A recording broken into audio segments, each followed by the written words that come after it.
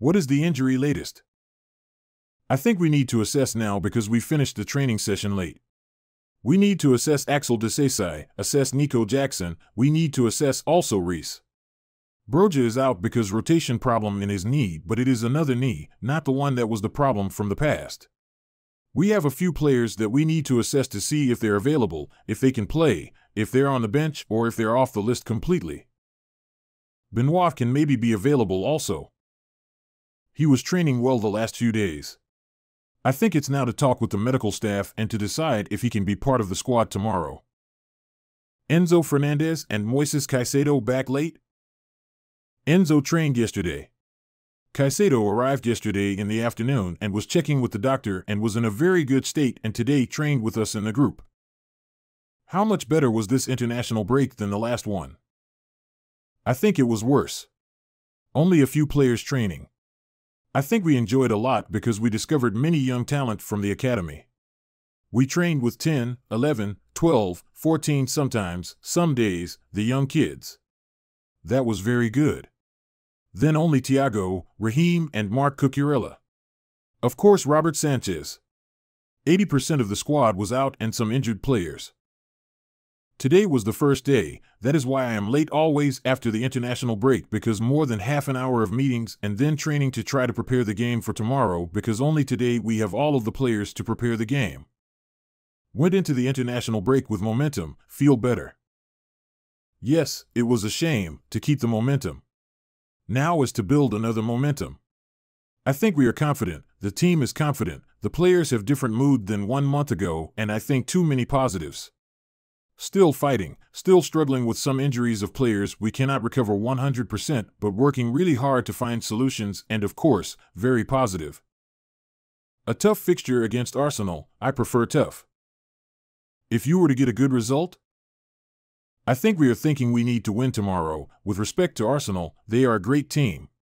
You know very well that Mikel is part of my family, we are going to meet him tomorrow. It is going to be tough because they are doing a great job. Very good squad, very good team. They are playing so well they are competing for everything to win, not only the Premier League, the Champions League. They are doing fantastic, it's going to be tough, but also we are confident we can give our best and give a very good game. Sent some messages about the game? Of course, we are not sending messages now. Before the season start, yes of course, now, no. I think we don't time because it is really tough to be coach and we are thinking and trying to prepare the game and team not only tomorrow and we are focused on that. Injuries, bad luck, or something you are looking into? I think I told you, it's not only bad luck. It's the profile of players sometimes and the history and we can assess and see when we arrive here, see every single situation. It's not only bad luck. Sometimes there are too many factors that can influence. Of course, we are professional. We try to find the best method and bring the best platform to the player to be strong and feel good. It's only a matter of time.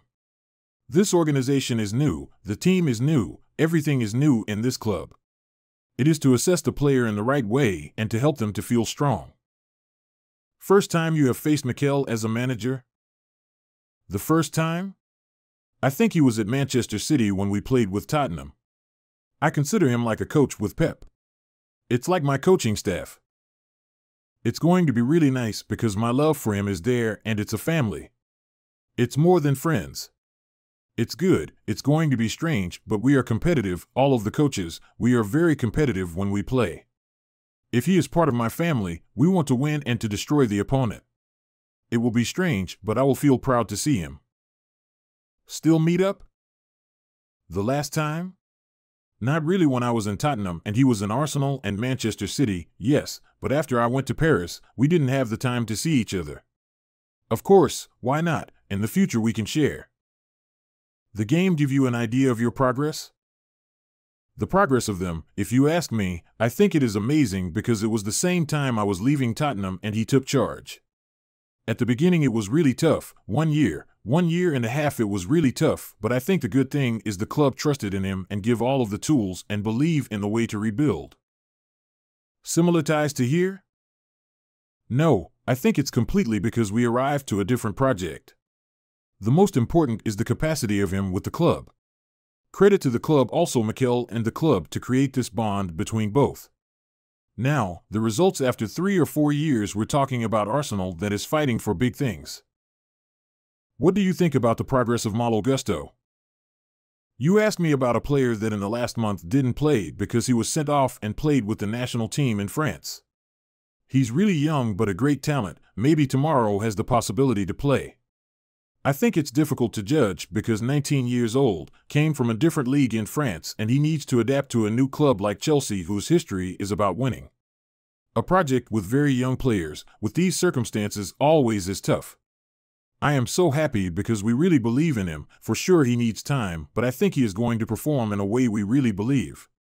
He is only 19 years old, but I am so happy. I was not happy when he got sent off. I think wasn't red card, when after you see the decision of VAR, I think it's crazy.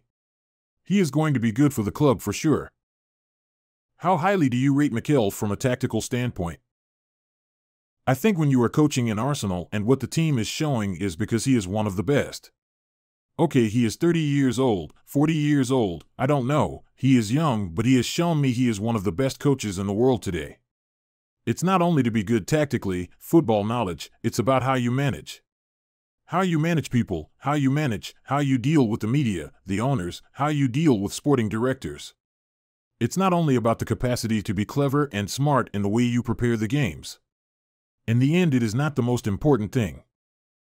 It's easy to prepare for this type of game because players are motivated, we are motivated, the fans are going to help us. Nobody assumes Chelsea are going to win 3-0 tomorrow. It's going to be tough and I enjoy when I compete in this type of game. When you compete with a team like Arsenal, it is fantastic. I enjoy for sure. You have not lost a home league game against Arsenal? Big pressure. I hope that continues.